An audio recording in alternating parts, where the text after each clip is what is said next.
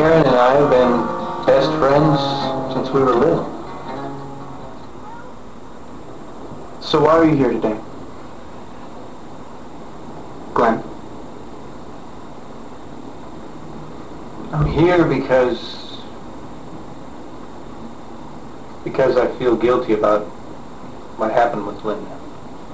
What did happen with Linda? Come in. Happy birthday. Hey! Oh, what's in the bag? Hey, now. Just some things for the birthday girl. Some cake. Ooh. Some wine. Very impressive. I'll go get some glasses.